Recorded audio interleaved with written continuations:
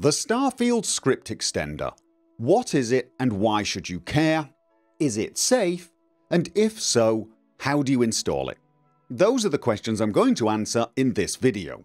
Script extenders have existed for Bethesda Game Studios games going back about 20 years now. They add additional capabilities and functionality to the game in a way that lets mod makers create exciting new mods, having features that would otherwise be very difficult, if not impossible, to implement without the script extender. Indeed, if you look back at games such as Fallout 4 and Skyrim and you check out people's recommended mod lists, they will almost always contain many mods that require the script extender, and they will be flagged as essential mods.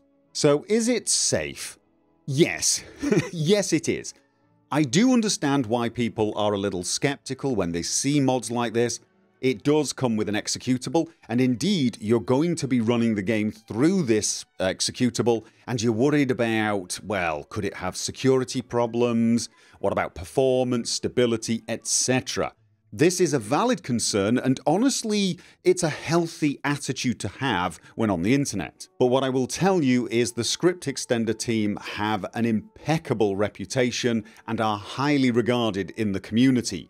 Basically, most people in the community will consider the script extenders as a must-have mod, the first thing they install when they're beginning to mod their game. And you can rest assured that if there is any problem with the script extender, it will be found very, very quickly, because there are just so many people who are going to be using this mod. Yeah, it's safe. Just make sure you only download it from Nexus Mods, and I'll leave a link down below to the exact page, or sfse.silverlock.org, which is the official page. Only at the time of making this video, there is no download link, so I don't know if it's even going to appear here. I would just recommend go to Nexus, get it there. I should also point out at this point that the script extender is only going to work, at the time of making this video anyway, on the Steam version of Starfield, and in fact it's very unlikely that will ever change. So how do you install the Starfield script extender? Well, with the latest mod manager tools, installing a script extender has never been easier. It really is incredibly simple now. Obviously, the first thing to do is go along to the download page, go to Files, and hit Mod Manager Download. Now, the script extender does not get installed into the usual data folder. It gets installed into the game's root folder. That's where you actually find the Starfield executable. However, Vortex recognizes this mod immediately and will do that for you. You click Install, and it's basically done.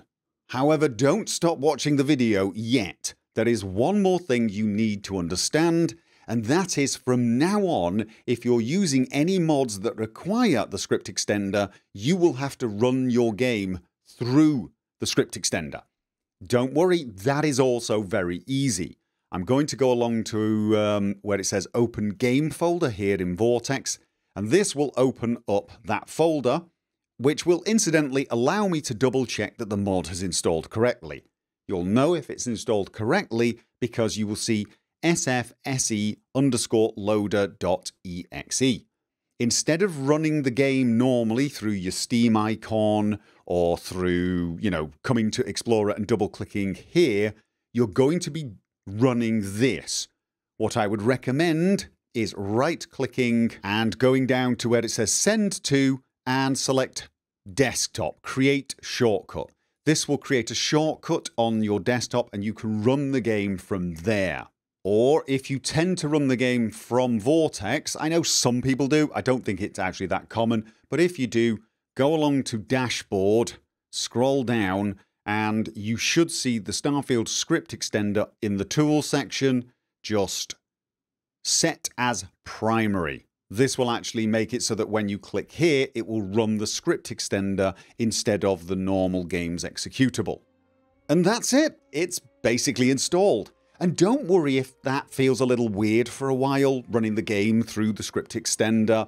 It's going to start to feel more and more normal, and eventually there'll be so many great mods that require it, you won't be able to imagine playing the game without the script extender.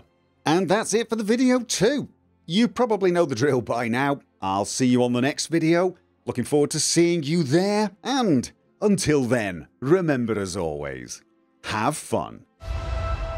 This is where we belong.